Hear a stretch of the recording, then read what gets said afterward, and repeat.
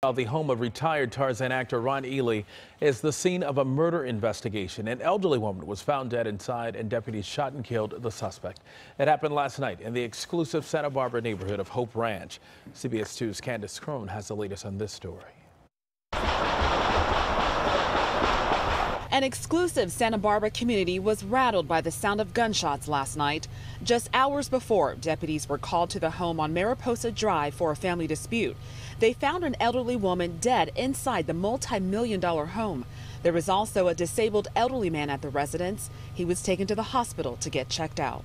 It's disconcerting, but if a family dispute, hey, it doesn't matter where you live. Deputies searched the property and found the suspect. When they confronted him, the man presented some sort of threat, and that's when the deputies started shooting. The man was killed. Quick, rapid fire, 8 to 10 shots. It didn't sound as close at the time as I guess it actually was. Records show the home belongs to retired actor Ron Ely, who played Tarzan in the 1966 TV series.